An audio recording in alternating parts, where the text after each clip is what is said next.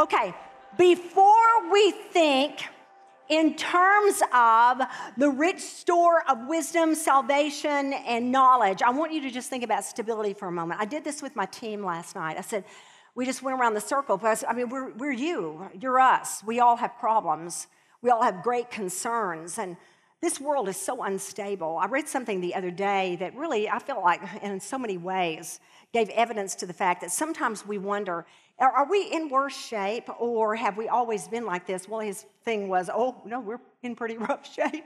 And really, they blame a lot of it on social media, of what it's done. They blame a lot of what our middle school girls are going through. We're seeing self-harm in our middle school and high school girls at an outrageous level. And what does it stem back to? Over and over again, this comparison, I'll never be enough, I hate myself, or people are telling me they hate me. All of these things. Moms, be courageous.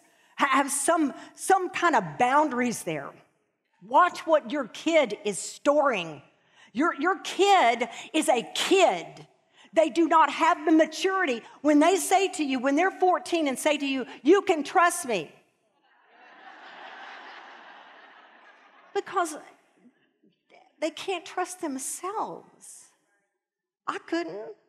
I needed somebody to come along and go, you know what? Little girl, you're out of control. You're out of control.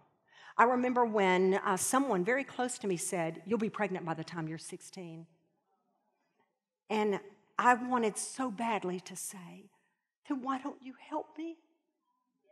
Why don't you help me? I don't know what I'm doing. I came from a background of sexual abuse.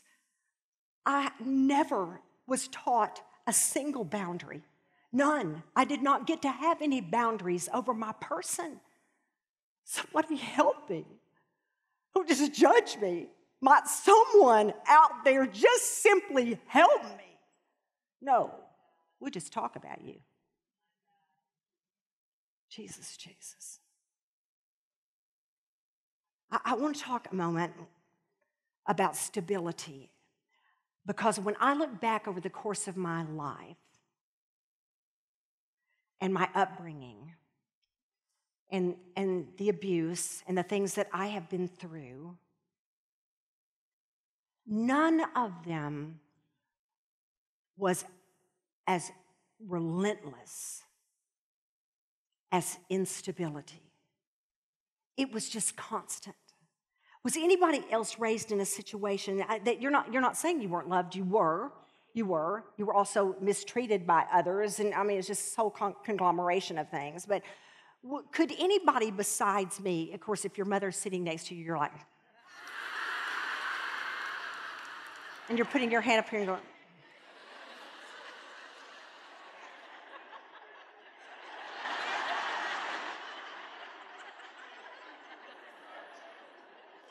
but was anybody else just raised in complete instability? And so I was asking, I talked this over with one of my coworkers, when we go, could I just have a little stability? What is it we mean? There's so many things that would have meant to me. For one thing, just knowing I never knew if we were going to be all right. Any day ever. I never knew if we were going to be financially all right. I never knew if my parents were going to be all right. And listen, there were some lovely things in my home, some funny things in my home, some good things in my home. Stability did not happen to be one of them. And listen, and this is what will happen if you, single woman, do not get this worked out. I'm married straight into instability. And Keith would not mind me telling you that, because we're not who we used to be. But I'm telling you, we were two trains heading on this track straight toward one another, and we crashed together. I mean, if you don't let God bring you some healing and let him get you some good, solid therapy, you will repeat the same pattern. You'll be so mad at your parents for putting you through that, and then you will do the same thing. Why? Because it is stored. It is stored. Now, I'm going to tell you something. We got some things so far in there, for instance, my abuse. You were going like, how do we unstore that?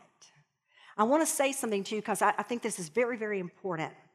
What do we do when something is so deeply stored we almost can't deal with it?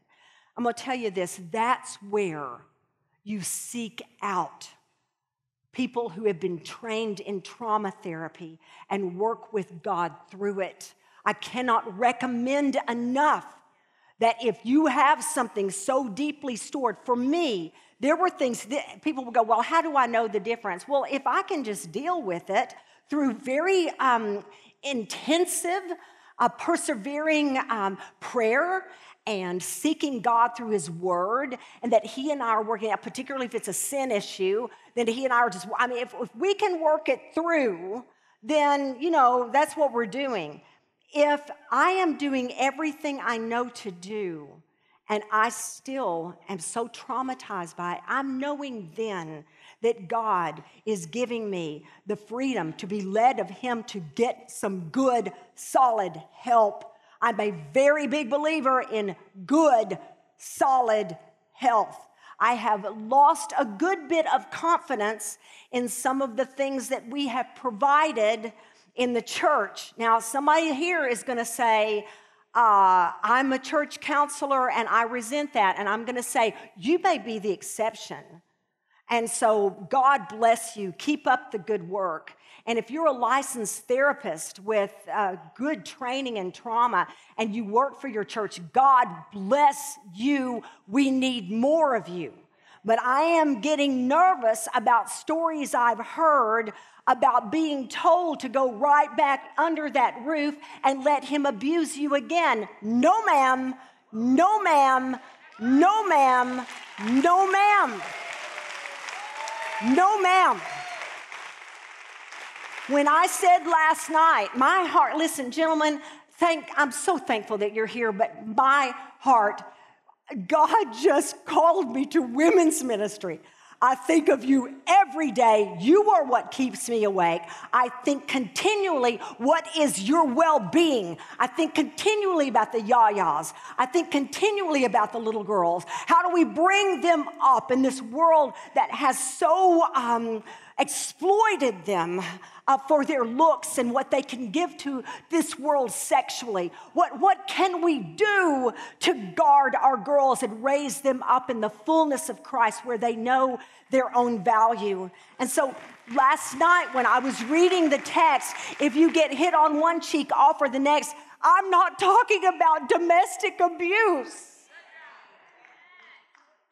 Keep in mind what the spirit of the text.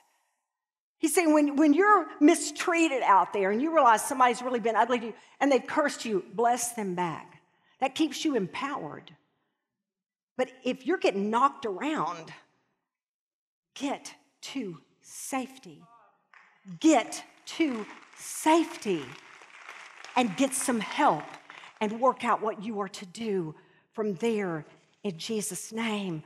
Oh, just stability. What is stability? When he says, I'm your constant source of stability, what does he mean? Okay, he is the rock. We've been saying it's a rock on which we stand. He is the sure foundation. He is the cornerstone. In that same Luke 6, if we had kept reading, we would have gone right into the house that is built on the rock. This is supposed to be calling back, echoing back to Isaiah that talks about that sure foundation, that rock on which we stand. Now, I want you to get this picture with me. I was telling the team last night, I stood up and I did it with them. We are to put both our feet on the sure foundation of Jesus Christ. Both feet. Now, if I were sitting down, we think, well, both feet, I can do that sitting down. Oh, no. Because your full weight is on your hind end in that chair. What is that chair to you? Your bank account? All of that can go up in smoke. None of that is going with us. The Bible intentionally says over and over again, stand, stand, stand. And the thing about God is he's not into my left foot is on this. It's on my job, and we need jobs. My right foot is on the Lord. No. In all of my job, in all of my earning, in my health and well-being, in my heart and in my mind, my future, my constant source of stability is God alone. God alone. Now, I don't know what's going on with you, and I don't know if after you felt stable all this time, somebody close to you is really unstable right now. And like you're going, I don't know how this is going to go. I don't know how this is going to work out. Sometimes what can also happen is that somebody else's instability will trigger ours. Anybody know what I'm talking about? Like, okay, like for a while we'll be all judgmental, like they're so unstable. And then after a while we're going like, oh, now I'm unstable too. Because it's just contagious in the home, isn't it? I mean, one unstable person, two unstable, three unstable, whole family, whole generation of unstable people. Other times it's us. I want to tell you something. I told this to my team last night. None of us, not one of us, is so stable we cannot become unstable. I hand you Nebuchadnezzar in Daniel chapter 4. Talk about a dude that had it together. God literally touched his brain, and I mean, he was like down on his hands and knees growing his fingernails out like this, eating the grass from the field. And the Lord had to bring him back around through his repentance because he thought he was God. I'm not saying the Lord's going to touch your mind and make you unstable. I'm saying this is a very unstable world and we're porous people and it's getting inside of us. You got to know who your source of stability is. So here's the thing that you want stored. Because I kept thinking about those three words. And so in a lot of ways, you're going to have to take your own time with it so that you can work it out and you can picture it. I want you to think, what is it that is wrapped up in salvation, which is a word that always also means deliverance, rescue, help, salvation, wisdom, and knowledge. What is it? If that's my rich store, if God is my rich store, he's my rich store, and that's what I have in storage, that I can draw from at all times. What does that do for me? Well, salvation, obviously, not just salvation from the devil and from our own flesh that we might live in eternity forever, but also we're ever being saved. We've been saved from our sins and have eternal life when we receive Jesus. But I mean, he is just like saving us to the uttermost, is what the book of Hebrews says in 7:25, that we're just constantly, like he has saved, he will save. He's constantly delivering us either through something or from something or in something. Anybody? Wisdom and knowledge. Have you been trying to get some traction in your own walk with God? Have you been seeking new ways to study and tap into the power of Scripture? Living Proof Ministries has created a resource with you in mind. Practical Steps to Intimacy with God is a guided 2-part teaching series by Beth Moore. In it, Beth shares her practical how-to steps from her personal time with the Lord. This resource contains an interactive journal to help you engage and experience God through His Word in a tangible way. Grab your copy today and connect the theology of God's Word into the reality of your life, and let His Word speak over you. Visit bethmoore.org/donate.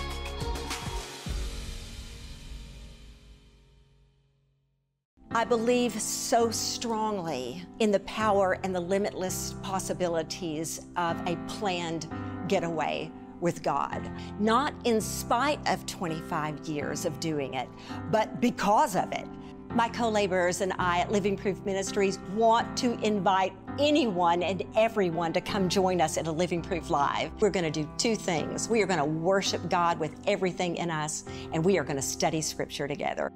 Especially for me as a mom, this is a different form of self-care to me. This is more of a form of soul care. This is a weekend for you and the Lord to meet. We know how transformative and incredible these weekends can be for someone's life and for their marriage, for their families. You're going to dive deep into the Word of God. You're going to have maps, you're going to have Greek words, you're going to have full context. That's what I love. It's going to point you back to Jesus Christ and His Word every single time. This space is for all of us. There's such beauty when all of His children come together and worship Him and engage with Him. You're going to be celebrated. You're going to be delighted in. I believe God is so good that if we will come attentively, He will not pass us by. It's time for us to show up as living proof of God's life-changing grace and love. Come and join us. Knowing what verse I'm about to tell you, I've already got a lump in my throat because this has been the joy of my life. But in Colossians chapter 2, starting in verses 2 and going on into 3, the Apostle Paul, under the inspiration of the Holy Spirit, says this: in Christ, we have hidden all the treasures of wisdom and knowledge. I know this is hard to understand before you've experienced part of it. But what the Apostle Paul told us in Philippians is this: he who had been to the tip of the mountain, he had known influence, power, importance. He had been highly esteemed. He was a Pharisee of Pharisees. He was like Hebrew of Hebrews. He was just zealous to a point that we couldn't begin to understand. Then he'd also known what it was to be completely hated and abased. He had been to the absolute extremities. His eyes, through a vision, had been opened until to things that were in the third heaven, in the throne room of God, that he said, there's no words to describe to you what I saw. None. He'd experienced all of these things, and yet he said, there is one thing that is of surpassing value in all of life, and that is knowing Christ. I can't explain it to you. You have to experience it for yourself. And it just begins by going, I want to know you. I want to know you. Jesus, I want to know you to the point that you are the most real thing in my life, more so than anything I could touch or see with my eyes. I want to know you. I want to know the wisdom that resides in you.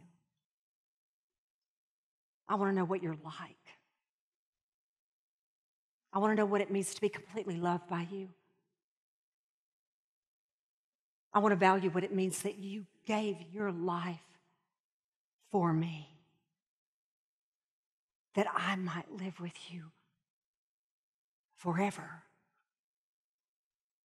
I want to know that. Remember that we were told in one of the translations that He is our rich store. The Lord is a rich store, all contents prepaid by the cross. And you don't need to take any money with you because it's all been prepaid.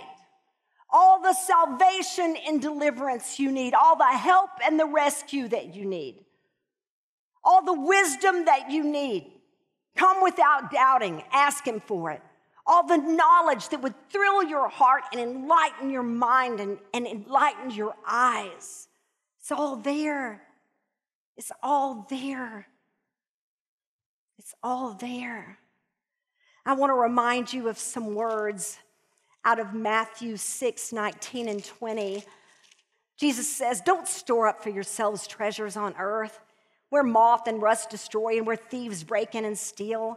But store up for yourselves treasures in heaven, where neither moth nor rust destroys and where thieves don't break in and steal. For where your treasure is, there your heart will be also. Oh, don't make it all about here. You're not taking any of this with you. Store up your treasures in heaven. And I realized, I don't know if I can explain this well. I kept moving my hands while I was trying to work this through with God, trying to act it out. I said, okay, Lord, if I understand, I'm going to look at my notes so that I can say it right. If I understand this exchange, here's what is happening.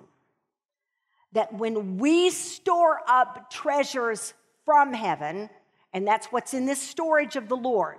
So I'm going to reach into that storehouse because I constantly need salvation, deliverance, rescue, help. I constantly need wisdom. I love growing in the knowledge that Jesus has for me. When I reach in there, I am taking treasures free of charge because they've been paid for. I am taking treasures into my storehouse. He says that when we take treasures from heaven into our storehouse, that what is stored is going to act.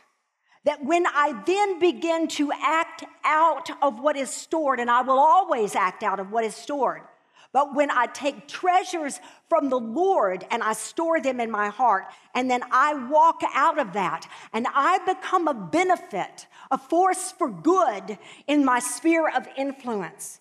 I become a person that loves people, even my enemies, that loves my neighbor. When I act these things out, when I speak these things out, then he lays them up in heaven as treasures for me.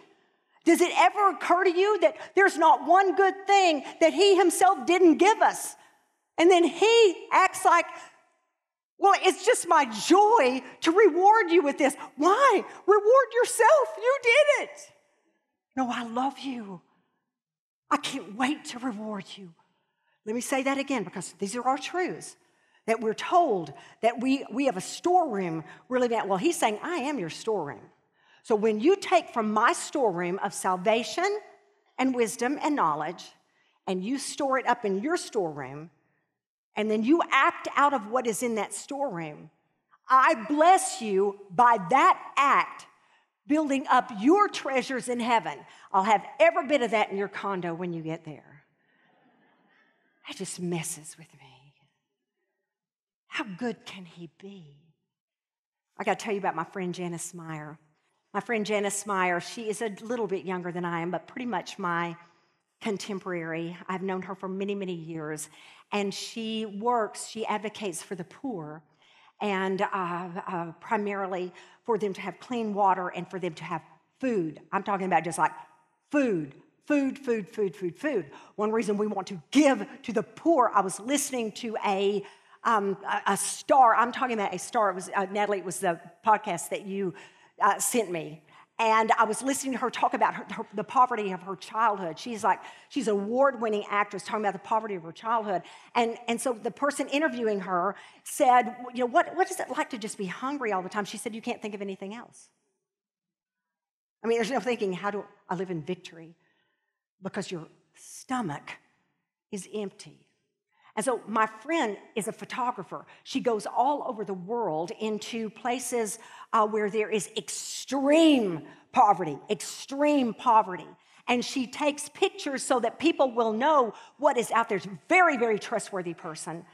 And that's how she works. She goes all over the world. You can't even believe what her passport looks like. But she told me yesterday, we were texting back and forth, and she said, I'm in Rwanda. And she said, you know, Beth, I was here 28 years ago. And she said, at that time, I held all of these orphans and saw all of these orphans whose parents had just been slaughtered. And she said, a lot of them are gone. But she said, I will meet a lot of the very ones that I held on this trip. Y'all. That is building up treasures in heaven. That is determining I'm willing to do something hard where I have to really depend on the Spirit to do it. But I'm laying up my treasures in heaven and not on earth where all of this can be destroyed. I want to show you something. I've talked so much. After a while, I can feel the tenderness in my heart because then it begins to empty up and then I feel like crying. But this is so precious to me. I told you, just so that you don't get any romantic notions about, well, if I was like her and I had a man that loved me like that, we've had so many problems, but we are so devoted to one another. I've said before, we have fallen in and out of love at least 500 times. But we just, so much people say, how do you stay in love? Well, I don't know. Ask somebody that's done that. Was that inappropriate?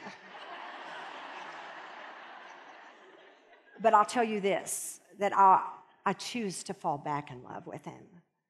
We're just so much stored. But he wrote this to me a long, long time ago. And his name is Ivan, because you're going to see Ivan on it. It's Ivan Keith, and I call him by his first name, and he calls me by my whole name. And he just wrote it on a card a long, long time ago, and it travels with me everywhere I go, every suitcase. Every time I travel, I take this with me, and it just says this: I love you. You're my treasure. You're my treasure. My girl said the other day, Travis knows him so well. He's such a handful. And when my girls said this about him, they didn't necessarily mean it positively, but neither one of the girls were home for his birthday here recently. And they said, Mother, he doesn't care. He's got you. Jesus is giving you this card today. I love you. You are my treasure.